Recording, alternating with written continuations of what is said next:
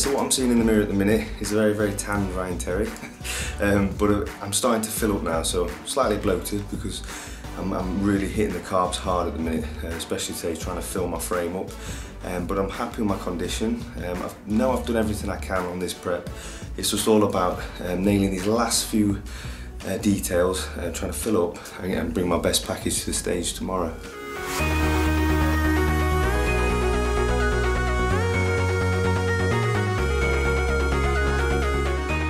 Right, so yeah, you're here in the Olympia Stadium, so this is where the Friday and Saturday night is the open class bodybuilding show, so this is where it all comes to an end, obviously the weekends. It was brilliant to see everyone. I can't wait to get on stage with them now, and I'm really excited for this weekend.